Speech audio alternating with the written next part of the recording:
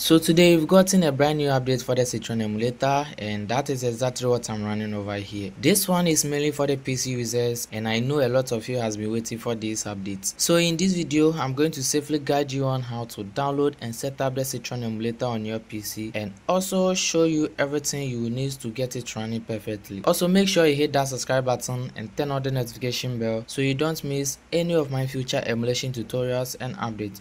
Without much ado, let's get started.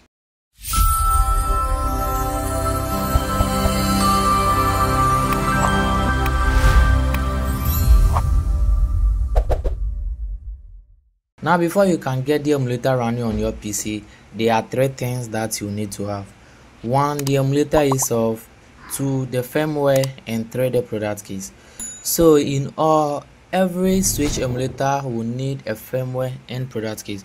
Also make sure that the firmware will correspond, the firmware version will correspond to the product key version. So as you can see here, I have firmware version 20.5.0. so meaning your product keys version must also have the same version as the firmware. So first of all, I can't teach you where to get the product keys and the firmware, as it goes against the law on YouTube concerning emulation stuff. So let's quickly get the emulator. Let's quickly download the emulator from the official GitHub page. So first of all, open your browser and then access the link. From there, it should take you to a page like this. As you can see, I'm on the official GitHub page. So when you are on the page, just scroll down, and under the assets section, you should see something like Citron blah blah blah. So this is a nightly version, and this simply means that it gets updates every hour. Just grab whatever it is there. So first of all, you need to download the emulator. So you just press on it and then you start downloading.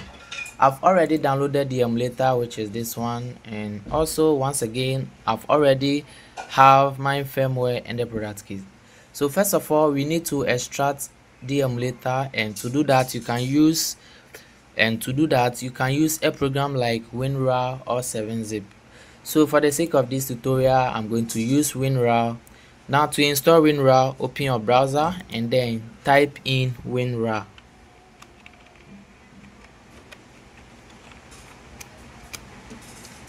Go to the official website, and then here you should see download WinRAR. So download the application and then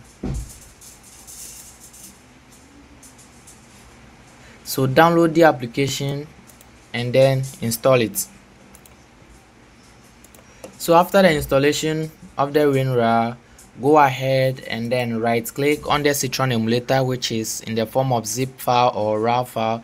Just right click it, and then you should see a WinRAR in this menu section. So choosing WinRAR, you select on the third one which says extract to Citron Windows nightly and so on. So just select on this third one. So it is done extracting the emulator. Now what is left is we have to extract our product keys as well. So this is my product keys. Right click, you see WinRAR, select extract to product keys. Now we've extracted both the emulator and the product keys, so go ahead and open the emulator. Please note, you need to run the emulator as a administrator. So you right click here and then selecting on run as administrator, select on this. You run the application as an administrator. Press yes, and then you should see something like encryption keys are missing. For support, please visit Discord and so on. So just press on OK, and then you should see this little box popping up over here. So this is a new feature that has been integrated into the latest version of the Citron emulator. So if you download the latest version, obviously you are going to see this feature whenever you run the emulator for the first time. So here at the welcome, you can see something like welcome. Just go to the installation type. Here you can see portable and standard, and for the sake of this tutorial I'll choose the standard. Make sure you leave it like that as in the form of standard. Come to the key section. So this section over here, you are going to select this and then select the folder that we extracted our product keys. So to do that, just press on select keys files and then select the folder that contains your product keys. Remember, this is the product keys and we extracted it into this folder. So you open the folder and then inside the folder you should see something like prod.keys. Select the product keys and then you should see a pop-up saying successfully installed. Just press on OK. Now come to the firmware section and here you should see something like install firmware. So what this simply means is that you press on install firmware, and then you locate the folder that contains your switch firmware. Remember, we had our firmware in a certain folder, so you press on install firmware and then here you select one. If your firmware is in the zip or it's in the zip format, you select this one, or if your firmware is extracted to a folder, then you select this and you select the folder that contains your extracted firmware files. So for the sake of this tutorial, my firmware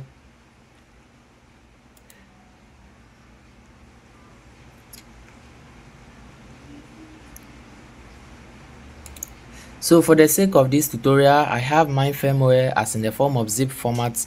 So I'll select this and then select the folder that contains my zip file firmware. So this is my firmware and the firmware comes in the form of zip format. So as you can see, it's in a zip format. So I'll select this one and then it should start installing. Please note, if you get failed, meaning you didn't run the application with an administrator, so you should see something like firmware has been successfully installed. Just press on OK. Come to the game directory. This simply means that you are going to set up our games files location. So you press on this and then you select the folder that contains your ROMs files or your switch games files.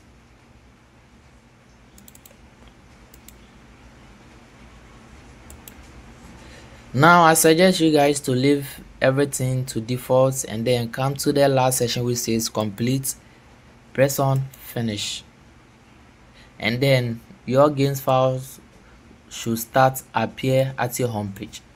So this is it, and as you can see, we have a new feature which lets you set your games files as in the form of grid. So what's left is you have to set up our controller session. So we have to set up our controller. To do that, just come to the emulation side, which is this one. Press on this, come to the configure and then go to the input session, which is this one. Select on input session and then here you should see a controller interface like this. So from here, make sure your controller is connected to your PC.